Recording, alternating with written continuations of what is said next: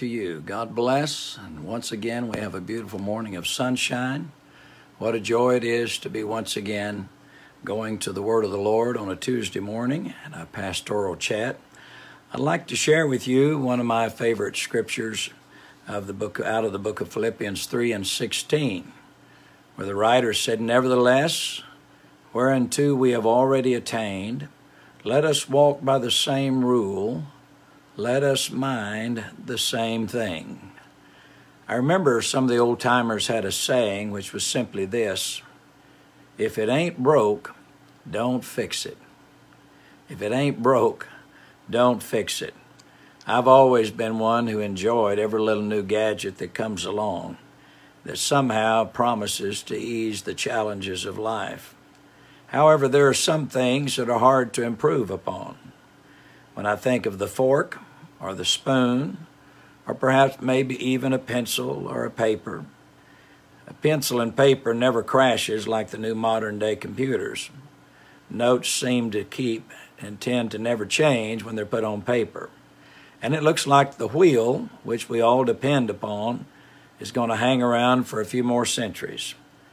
That being said, it seems that the Apostle Paul was implying to those at the church of Philippi that those principles and those things that had brought them to that level of spiritual growth would continue to work if they would continue to work them.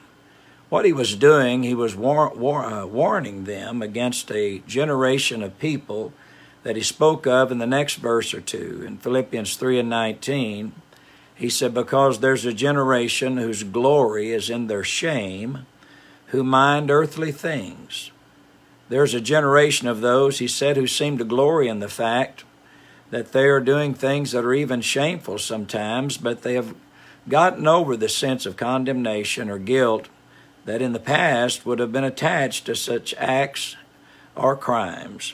He said they're wrapped up in earthly things. I heard a news commentator recently make a statement, and he said, "We have become a nation of feelings." He said it doesn't matter about facts and principles. If enough people repeat something enough times, he said people will believe it and embrace it emotionally and even defend it.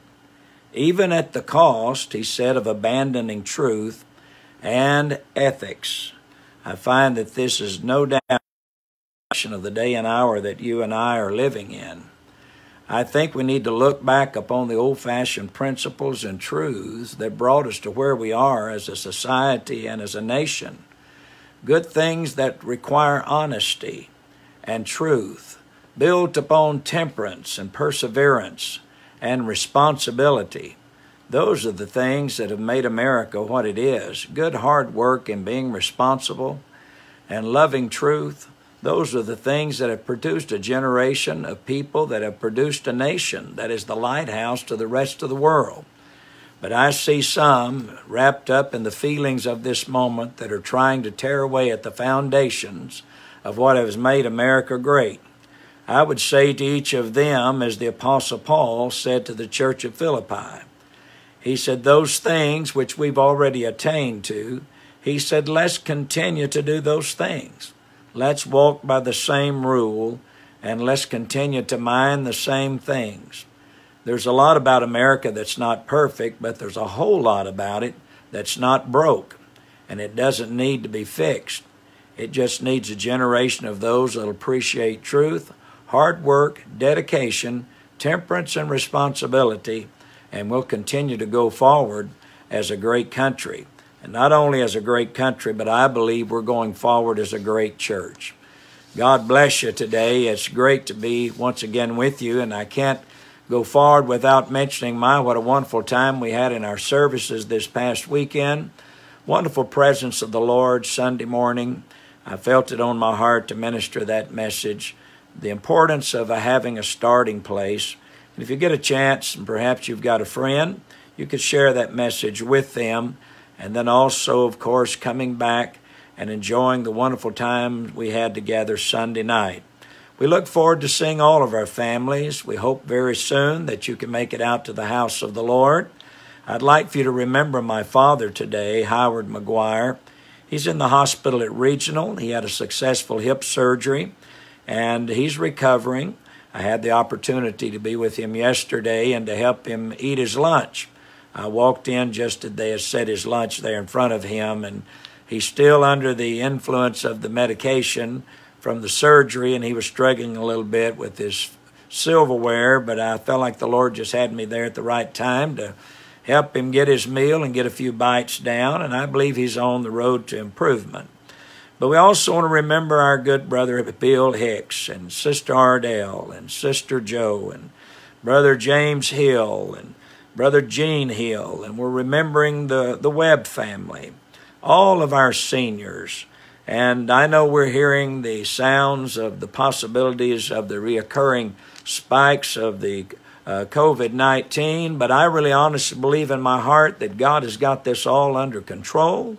And I believe we need as a church to focus on going forward because God is getting us ready for that great catching away.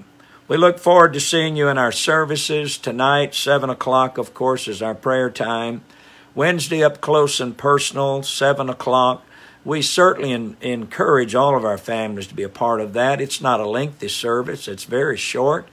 But you're going to get some very rich inspiration out of that service that comes from the testimonies of our saints. So don't miss that. And then, of course, our weekend service, 10 o'clock Sunday morning for our Bible study and also for Sunday school. And then, of course, Sunday afternoon for our evangelistic service.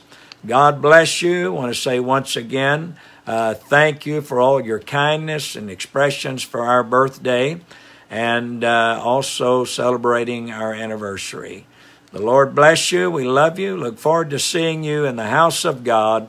Until we meet again, stay safe, stay prayerful, and go with God. The Lord bless you.